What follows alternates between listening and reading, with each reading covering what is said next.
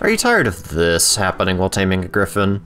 My name's TechOrsa, and today I'll show you how to tame a griffin, and if you stick around, I'll tell you a couple of neat things about tamed griffins. First off, let's prepare. The food you're going to need in order from most effective to least effective. Allosaurus Egg Kibble, raw mutton, raw prime meat, raw prime fish meat, and their cooked variants. I would recommend using Allosaurus Egg Kibble or raw mutton. It wouldn't hurt to have some raw prime meat just in case. You'll need around 200 narcotics per hour during the tame. At a default rate, a level 50 can take between 40 minutes and 3 hours. A level 100 can take between 1 and 5 hours. A level 150 between an hour and a half and 6.5 hours. These times are the difference between kibble and cooked prime fish meat. You'll also want a more abundant food source for the griffin to consume when it wakes up. Condition the area around the griffin. Kill off any carnivore that could interfere with your taming. You'll need to keep an eye on the one you want to tame while you do this, and if you have tribe mates to help you, they can be defending the area while you start taming. Griffins have a large turn radius, so this makes it hard for them to land hits on moving targets.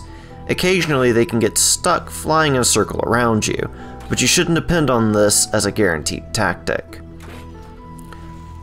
You could build a trap out of stone dinosaur gateways. Get around 5 spaced about like this, with a door on the first and last gateway. Get the griffin's attention and draw it into the trap and shut the door behind you. If you have someone else to help you, they can shut the first door.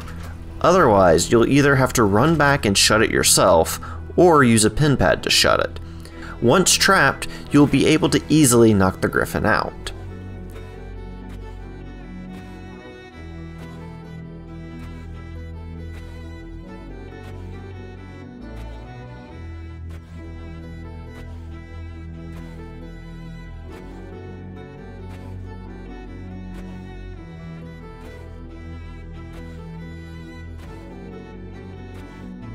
Once the griffin is knocked out, put your food of choice and narcotics in its inventory. Make sure you manage the torpor so it doesn't wake up before it's tamed. If this video was helpful, make sure you like and share it. Your support really helps out the channel. Now for the neat facts that I promised earlier. Griffins do not have a saddle and can be ridden at any time after they're tamed. Their primary attack is a claw attack.